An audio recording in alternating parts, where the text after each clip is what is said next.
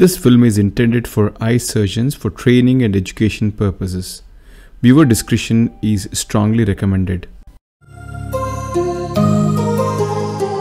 A colleague of mine has referred a patient for further management. This is a patient who has undergone surgery very recently, and the primary surgeon has diagnosed that the lens is decentered on the first post-op day, and the patient has poor vision. And the primary surgeon has suspected that there was a posterior capsular tear with possible vitreous disturbance, and there is a reason why the lens couldn't be centered well. There is also a mild vitreous hemorrhage which had seeped into the sclerocorneal tunnel, which was done. The surgeon also was suspecting a possible posterior polar cataract in this patient. The patient did have a mature cataract. Because the posterior capsular tear happened without any significant reason, the primary surgeon also suspecting a posterior polar cataract in this patient.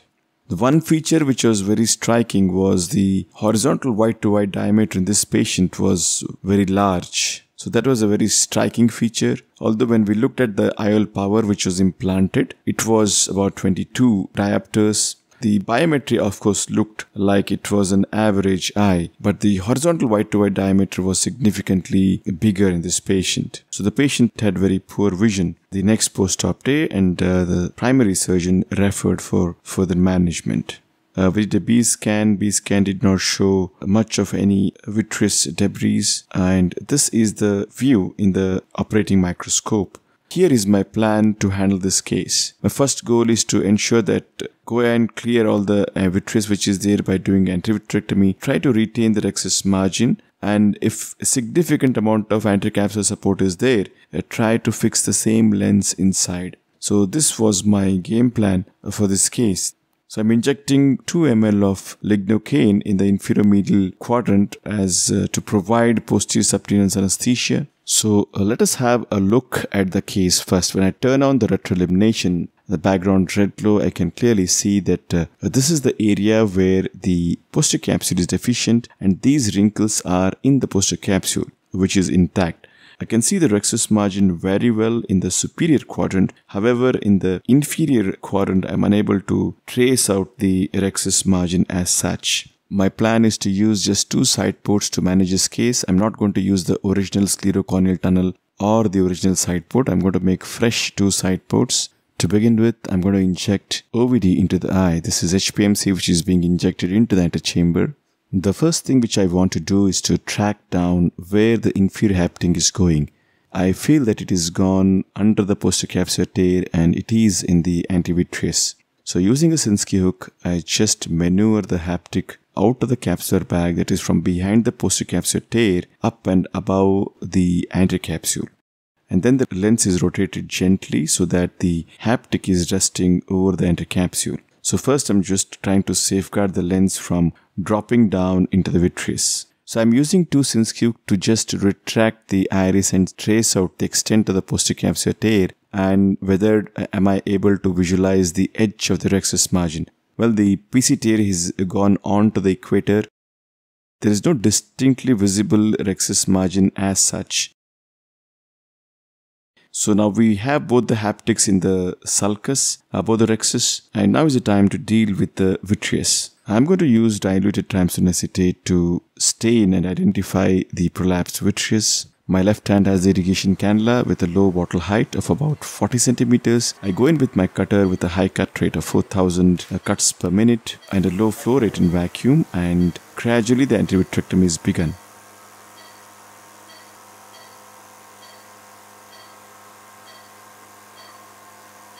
The prolapsed vitreous along with the vitreous hemorrhage and few of the lens fibers were all taken care of swiftly.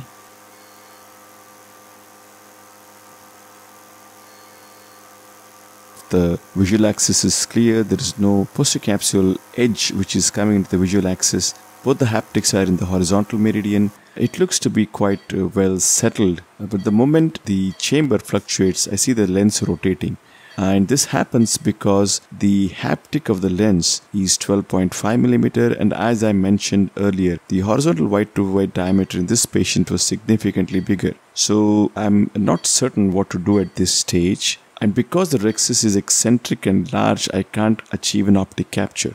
So we can understand the value of having a appropriately sized rexus in such situations, because once we get an optic capture, the lens will be locked in place for life. But that is not possible in this case currently.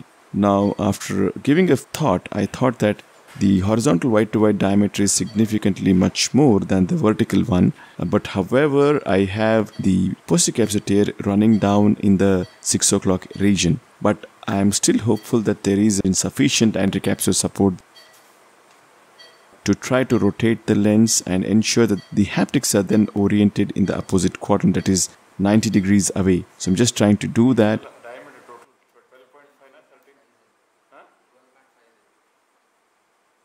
And I just wait for a couple of minutes, and luckily for me, the lens looks to be stable. It's not moving around, and because the vertical wide to wide is definitely much more shorter than the horizontal wide to wide, I thought this 12.5mm original lens could settle in well here. The only disadvantage was the rexus in that area is slightly larger. It's the only disadvantage which I have. But in this situation, I thought that was the best possible thing to do. And of course, if the lens still decentered, I think then is my plan to go ahead and exchange the lens and then try to find a bigger lens and then place. So that was my thought process. A diluted pilocarpine is used to constrict the pupil. That's it, the case is done. Thankfully, patient did well. The lens continues to remain in position, although it is not perfectly centered, but in an undilated pupil, it seems to be holding well. Anyway, I'm just keeping a close watch in the event of any subsequent decentration.